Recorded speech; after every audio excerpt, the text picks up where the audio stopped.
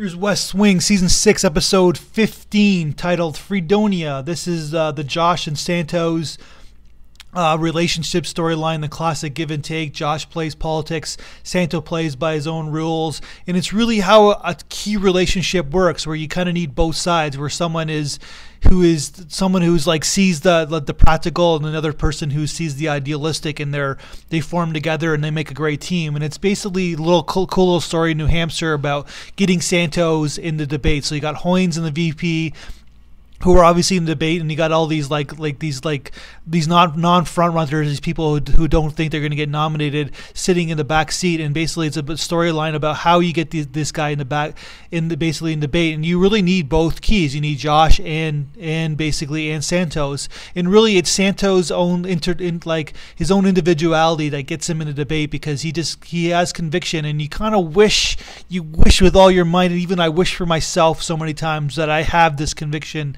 that I can stay true to myself in so many ways, and you get rewarded for it, because that's how you hope life is. And it's like, this is the idealism of the West Wing, where you hope with all your might that if you stay true to your conviction, that life will reward you for it, because that's what you want it to happen. And sometimes you get carried away by society, and sometimes society gets the best of you. And I know I'm going off here, but this is what Santos is all about, a man who's got conviction, and we love him for it, even though he's just a new character. That's my review.